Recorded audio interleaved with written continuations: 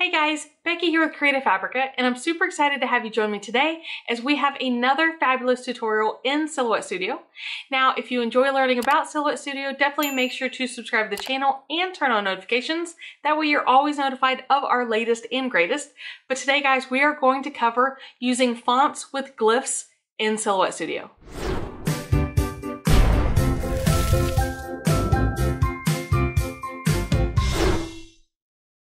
Alright guys, so here we are. I'm on the Creative Fabrica website, and I wanted to go ahead and we're going to do this video from start to finish, all the way from installing a font to using it in Silhouette Studio, and then showing you how to access the glyphs in two different ways, okay? Because one requires an upgrade, one can be done on any PC. So this one in particular, I wanted to show you because when I'm talking about fonts with glyphs, we're looking at these extra characters, usually on the ends, on the beginnings, and sometimes even in the middle to connect.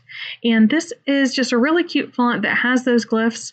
And you know, there are always a lot of questions on how to actually use those and how to really get the full potential of that font when you see them in these previews. So that's what we're here to tell you today. Let's go ahead and download to our computer. Now I am on a Windows PC, so if you're on a Mac, then this may be a little bit different. You're going to want to install this through your font book, okay? But for PC users, you can just follow along. I downloaded it. Now what I like to do is go ahead and use the OTF, okay? And we're going to go ahead and extract all because we can't really use this the way that I want to show you how to use it until we extract it. So let's go to downloads, our main downloads folder. Here's our unzipped folder. So we will double click and open that up. Here's that OTF for both the sans and I assume that's going to be for the script. What I'm going to do is right click and use install for all users. And the same for the sans, we're going to right click and install for all users. Now, if you happen to be in Silhouette Studio or in Cricut Design Space, you're going to want to close that program. So what I'm going to do is just right click and close window. I don't need to save anything. It was just basic. And then I will just restart it. That simple. And what that's going to do is, as the software is restarting, is going to look for and import any new fonts that you have installed on your computer. So literally that is the basis of installing, and that will work for any font. You know, the font duo is great. The fact that it has glyphs is great, but that's how easy it is to install any font on your computer. So let's go ahead and let that software open, and then we will take a look at what it looks like to use this type of font in Silhouette Studio. All right, so here we are. Silhouette Studio has opened right back up. And what we want to do is I'm going to come over here to the right-hand side, and I like to go ahead and check for the new font that I'm looking for. I'm just going to type in love and twist, and it should come right down here to the bottom. And I have love twist script and love twist sans. All right, so what I can do is come over here to the left-hand side, create a new text, and because I've already selected that font, there we go. That is going to be our cute and easy script font. Now, let's go ahead and talk about glyphs, okay? We're going to type Creative Fabrica. There we go, nice, large, and in charge. Just to make it easier, I'm going to fill with black and get rid of our line color. That gives you a better preview, okay? Now, the easy way is to use the Glyphs panel right here in Silhouette Studio, and that is for any Silhouette Studio user who is upgraded to at least the Designer Edition upgrade, okay? You know, there are several upgrades. There's Designer Edition Plus, and Business Edition. So if you don't see the Glyphs panel, it means that you have not upgraded to one of those, or for whatever reason, your upgrade is not currently active on your software, okay? So what we have right here is our Glyphs panel. This is right here in the text style panel. And when you click on it, you will not only see all of the regular characters, the regular letters, But usually if you scroll down to the bottom, that's where you're going to unlock your special use characters, which will usually be your leading and I don't want to call it exiting, but the beginning and the end glyphs that we talked about, as well as any of them that are in the middle. And that's usually where I start. I scroll all the way down, and then I'll start scrolling back up and see what I can find. Now, sometimes the glyphs are actually connected to the letters, and sometimes the glyphs are separate. They're just programmed in a way that they connect seamlessly to the letters themselves, which looks like what we have here. So what I'll be able to do, let's make it just a tad smaller. I'm going to double click. Now it's important to notate that this has not been ungrouped. It has not been welded. Okay, it has to remain in this editable format. And I can then click on the end and it adds that little swirl. Okay, now I can do the same here in the front, but it's going to look a little different. It just connects here in the middle of the C. Now, if that were a lowercase, it looks more seamless. So completely up to you, whichever way you like. Now let's scroll up a little bit more. Here's that, we'll call it the regular little line that we saw from the beginning. So there's two great ways to integrate that into your font. There we go. Now, again, we're going to make it just a little smaller, and we're going to look for those middle connecting pieces.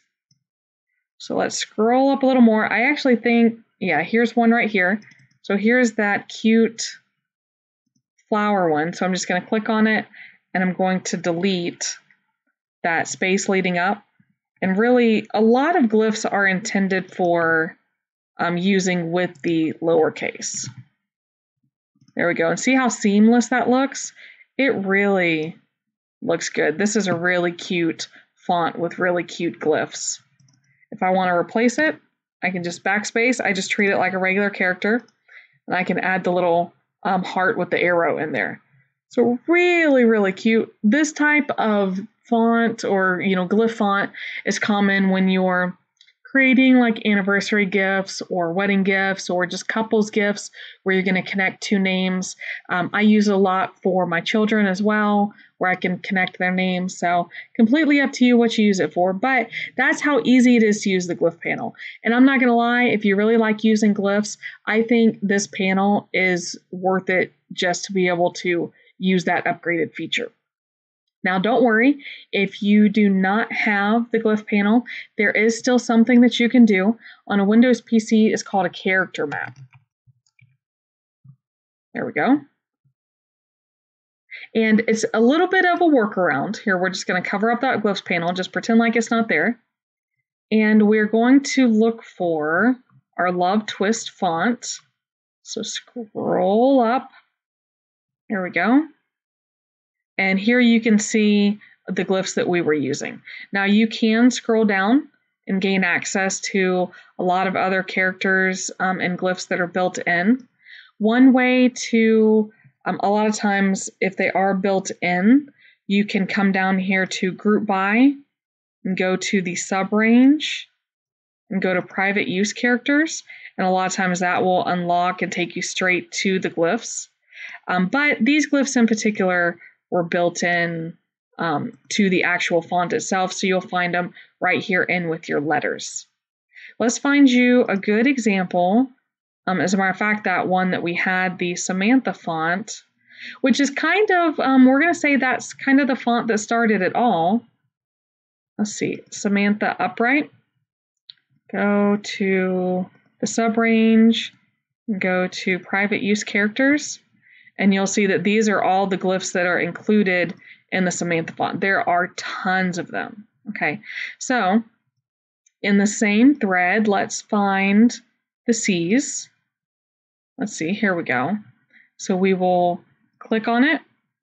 All right, you get a little tiny preview, and that's why these are hard to use. Okay, you don't get a large preview of the font or the letter that you're working with, the character.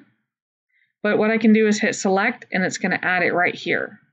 Okay, so we got to see, what else can we find?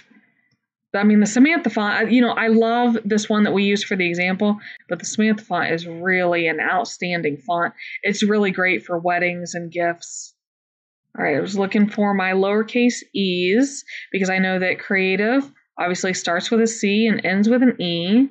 So let's grab this one here. We're just going to hit select and see how it's going to keep building those there. And then I want an F. And then I need a lowercase a. And I've selected these completely at random, so we'll have to see how they work. So those are the characters I want to use. I'm going to hit copy. I'm going to come back over here into Silhouette Studio. I'm going to start a new text box, and I'm just going to use Control V. That's going to paste those in there. Now don't worry, I know you're like, Becky, you just pasted a bunch of boxes in there. That is because we don't have the Samantha font selected. So what I need to do is come back into my text style panel. We can just type in, there's a Samantha italic, here's Samantha upright. There we go. So what I'll do is I'll take those glyphs and I'll double click and I'll fill in the rest. So CREATIVE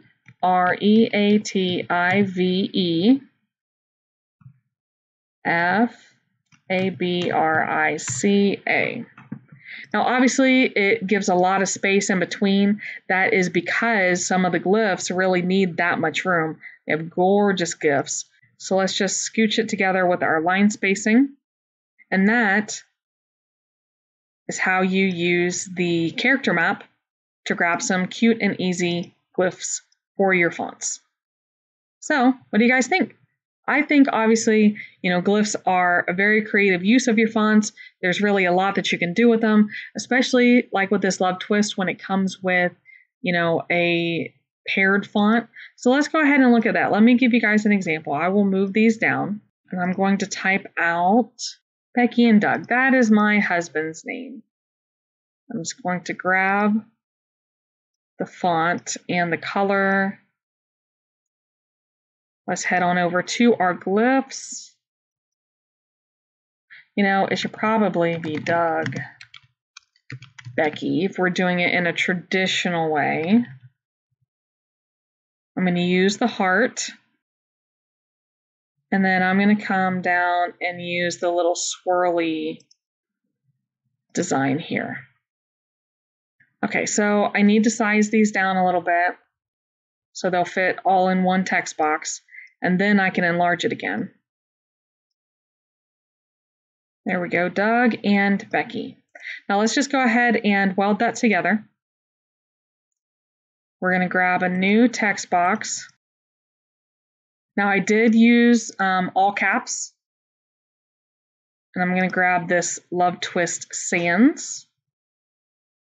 And we will use, well, maybe not a super light. Let's use mint. I like mint. And I'm going to move, you know, send it back. And you can slide it right underneath the names. And that, ladies and gentlemen, is the benefit of using a font duo. You get really cute fonts that look amazing together. It's almost as if they were designed that way because they were, naturally. So, you know, I think that that is a really cute use of Glyph fonts, but of course you can use them however you see fit. And I think we have some really solid examples of how to use these in Silhouette Studio, and hopefully you guys will give them a try for yourself. So guys, how did you feel about learning to use fonts with glyphs in Silhouette Studio?